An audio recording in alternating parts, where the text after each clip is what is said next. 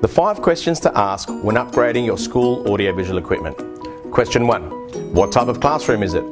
Specialty rooms such as drama, media or art rooms may have different needs than English, science or HASS classrooms. They may require a larger image display or a superior sound system. Windows, walls, partitions and bulkheads may play a part in the system chosen and may even limit the options for some rooms. The 3 things to consider here are 1. The image size required for that particular room. 2. If an audio system is required, and if so, what type. And 3. Any limitations dictated by the room layout. Question 2. What display should I use? A projector or an LED panel? A projector will give you the lowest cost entry for a classroom display, and whilst it's not the best resolution, it will provide you with the largest image at the lowest price. An LED panel will give you the best and brightest image quality available today. For classrooms where image quality is preferred over size, then an LED display panel will be the best solution. Things to consider when deciding between a projector and a panel are 1. Initial cost of implementation and ongoing maintenance costs. 2. The image resolution or picture quality. And 3. The ambient light levels within that room. Question 3. Should it be interactive or display only?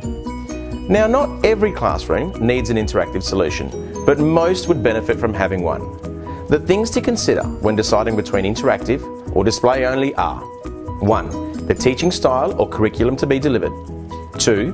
The built-in features of the display. And 3. The software, training and backup support, including warranty policy. Question 4. What do I need to connect and where?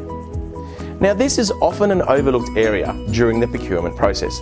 However, it is important to ascertain what inputs are required for connection to any new display and where the inputs should be installed. The things to consider here are 1. The existing classroom PC connection. 2. The connection of any other devices. And 3. The location of those inputs in relation to PCs and devices. Question 5. What training and support do I need? Any new hardware, and especially software provided with your new system, will need some level of training. Ask your AV supplier what training and support is included with your new system. Also ask your AV supplier about what happens if something goes wrong with your hardware. Does it need to be taken away, leaving your classroom without a system? Or do they have a replacement whilst your system is being repaired? Things to consider. 1. Ease of use for the hardware chosen. 2. Training for the hardware and software included. And 3. The warranty and replacement policy. So hopefully this has given you some information to begin your investigation.